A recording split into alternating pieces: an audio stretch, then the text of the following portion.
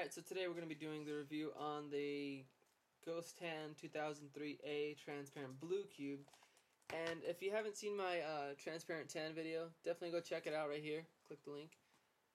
And check that one out first. It basically explains everything about this cube. But basically this cube is just like a Ghost Hand on the internals. The pieces are very, very transparent, as you can see. What's really cool is you can see the screws through the pieces. The core is a normal core, just looks basic, kind of like a 3x3 core. And the pieces, I'm not sure what plastic they're casted with, but it's really, really high quality. There's not much to say about the transparent blue because it's just the same as the transparent tan, except a different color. Except for the fact that I lube this one, and it's insanely fast. Like I said, it feels like it's gliding on ball bearings. There's like almost no resistance at all, but you can tell there's friction to help the pieces stop when they need to. It's kind of a cool feeling cube. It's really awesome actually.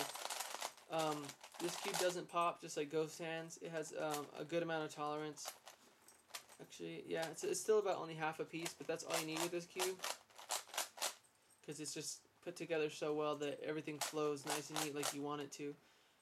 It does have the Ghost Hand or logo. That's the same logo that's on the Shingen cubes also. I think it's just the Ghost Hand logo though.